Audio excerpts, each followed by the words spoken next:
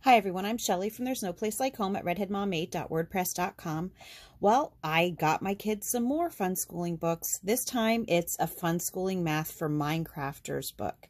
And I actually found this on Amazon for like $5. So I got my 5 youngest kids one. So I thought that I would just do a flip through and let you see what's in it, and just in case if you want to try it with your kids.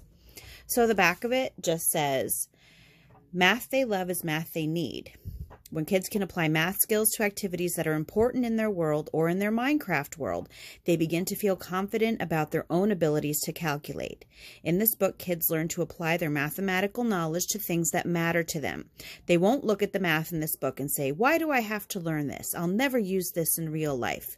Kids can immediately put their math skills to work through Minecraft.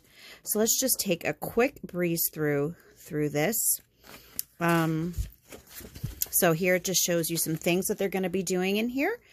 Learn about real Minecraft minerals, learning games and activities, Minecraft building, skip counting, dot to dots, mazes, art, comics, logic, addition, subtraction, using a calculator, paper folding crafts, rocks and minerals, story problems, math games, Minecraft coloring pages, fractions, math mysteries, drawing, and create your own block.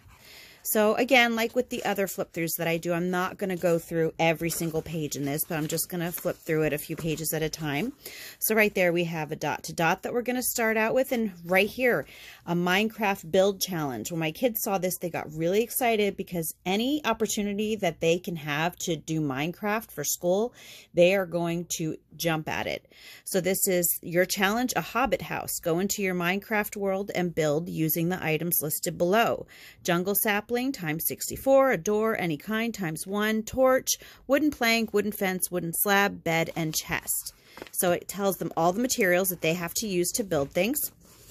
Over here it has a word problem and it gives them a graph to figure it out. There's a maze here. We've got a nice coloring page here and a block for them to cut out. Use your colored pencils, crayons, or markers to color in the block. Use scissors to cut it out. Use glue to stick your block together. And I skipped this one. Right here is fractions and a little guy with a speech bubble. Let's see what else we have here. How many groups, how many items in each group, how many items total. So that's some multiplication practice right there. Over here we have using items in Minecraft. Let's talk about eggs. If you have 5 eggs in your inventory, it looks like this. Egg times 5. It is like a multiplication problem. 1 times 5 equals 5. 1 egg times 5 equals 5 eggs. If you use 3 eggs, you are subtracting. So 1 egg times 5 minus 1 egg times 3 equals 2 items. So now how many eggs are left in the inventory? 2.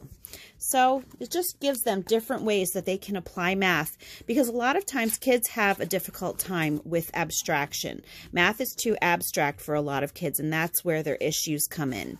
And so this really, especially, now obviously this is for kids who really enjoy Minecraft, and they're going to be able to apply it more to things that they know, and they're actually going to care about it more than they might other times. You know, kids aren't going to care about math if they have no idea how it's going to apply to anything in their life, right? So here we've got another maze right here. And here you need to enchant 1 sword, 1 pickaxe, and 1 shovel. It takes 5 pieces of lapis lazuli. I don't know if I said that right. I never know how to say that. To enchant 1 tool, how much do you need? And figure out the problem using the graph paper. And I just want to tell you that there are more Minecraft challenges in here. There's actually several of them. My kids were excited to see them. Let's see. There's another maze,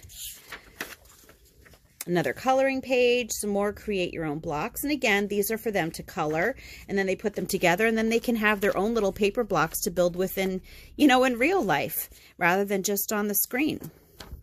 Here's another Minecraft build challenge. Your challenge, bank for your gold. So, and then it tells them everything that they should use to build that.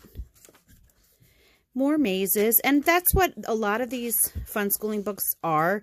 They are repetition, but it's not like just 2 or 3 different things and then they just keep repeating that over and over again. There are a lot of different activities for the kids to do, and so far my kids were so excited. I think I already said that, but they were really excited when they saw this because they really like the ones that they're doing now. Here's another challenge, dance floor with disco ball. That's pretty cool. And there's a ... on the other side. And that's really what's inside of here. I just wanted to make this quick video today just to show you this so that you might have an opportunity to see what's inside of it. I'm going to leave the link for this in the description box so you can head on over to Amazon and you can, check it out, see if you want to get it. Hopefully it's still only $5. I don't know. I haven't checked it today, but that would be great. So literally it cost me like $25 to get 5 of these. So what a great price. Anyway, that's all that I have for you today. If you like this video, give it a thumbs up. If you haven't subscribed yet and would like to hear more of what I have to say, I would love if you would do that. If you have any questions or comments, you might be able to leave one down below. Otherwise, you can go over to Instagram because I never know if I'm going to have comments or not. And if you like my work and would like to check out my Patreon page, I will leave a link in the description box for that as well. And I hope you have a great day.